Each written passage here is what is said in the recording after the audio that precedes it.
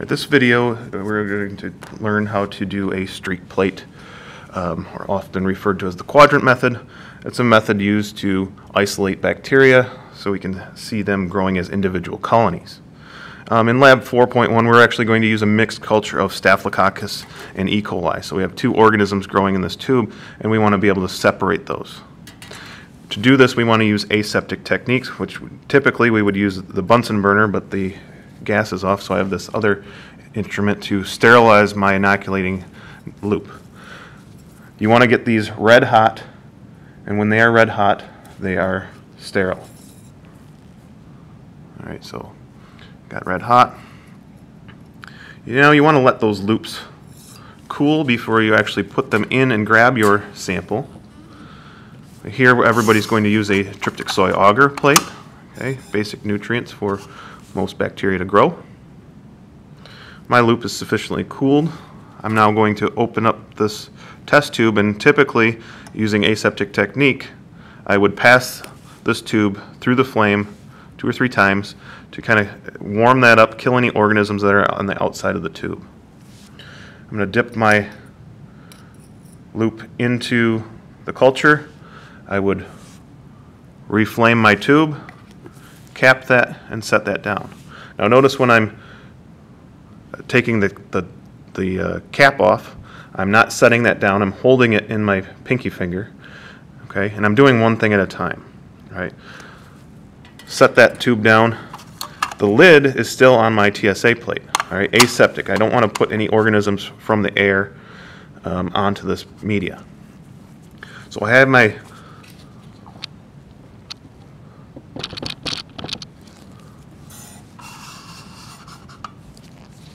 plate here, so you can get a better angle, and I'm resting my hand on the bench top, and I'm going to open the plate and just kind of keep it covering the plate a little bit, and I'm just working across the plate, my hands resting, and I'm just using my fingers to move the loop, and I'm putting the bacteria in which we refer to as the first quadrant.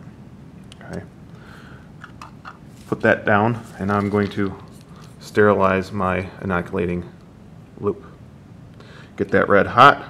Now the whole goal of this procedure is to spread those bacteria around so they're isolated. All right, let the loop cool. And I'm going to slightly turn my plate. My bacteria are over here. And I'm going to start in that first quadrant, move out to the second, first, second, first, second, first, second. And you kind of go, figure 8 pattern about 4 or 5 times, and then I'm going to just move those more organisms to the right. All right. My hand's resting on the bench. If you take too steep of an angle and try to work on this side of the plate, well, you're going to start slicing the agar. Okay, so you work across the plate and then keep that closed. Sterilize my loop one more time here. Get it red hot and let it cool.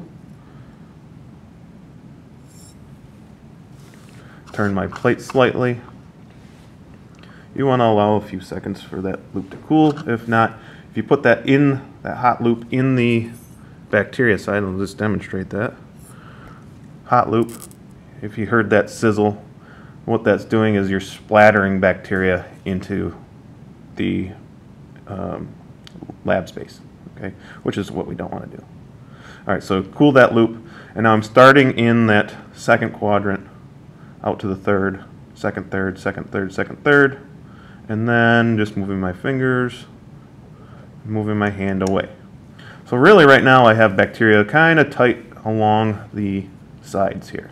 It's almost got a C-shaped left inside that plate. I'm going to sterilize my loop one last time here. Get that red hot.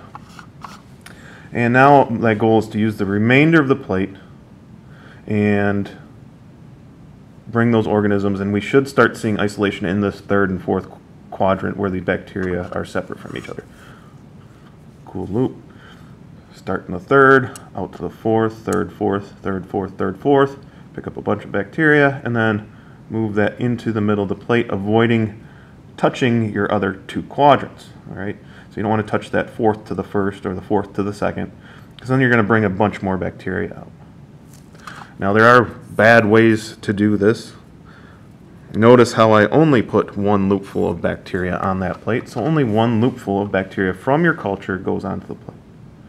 Another mistake people make is not sterilizing their loop in between each quadrant. If you don't sterilize your loop in between each quadrant, you have a ton of bacteria just smeared all around the plate.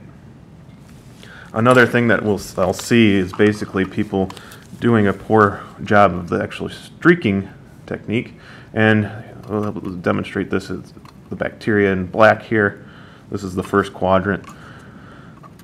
People will do this. This is their second quadrant. This is their third quadrant. And this is their fourth quadrant. They basically make a box, and that's really what you see on that plate is the growth pattern. You don't see isolated colonies. But what you want to do is, again, bacteria in black. That's your first quadrant. Sterilize your loop.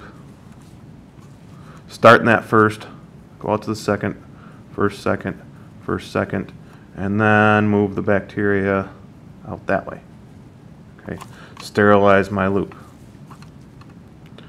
Let it cool.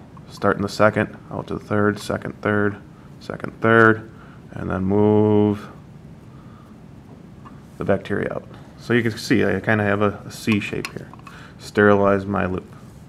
Start in that third, out to the fourth, third, fourth, and when you start doing this, you're going to start seeing isolated colonies when after of course we let them grow overnight. Okay, so we should be able to see staph and E. coli. Staph's like the dark black here, and then E. coli is the one with no color. Okay, just as an example. All right, so this technique's very important. In this first lab, you'll make some mistakes, but everybody will do a TSA plate to see how they did. We'll also use some blood agar at the table. This is blood agar. That's tryptic soy agar with sheep's blood. So blood agar is a differential media allowing us to look for hemolytic patterns of the bacteria. So either alpha, beta, or gamma hemolysis, all relating to whether or not they can lyse red blood cells or not. We'll also use MSA, mannitol salt agar, and eosin methylene blue in lab 4.1 as well. Okay, so that's an important technique. Make sure you watch this video, watch it over. Be prepared to have very little instruction when we are in the lab for that day to start because it will be a busy day in lab.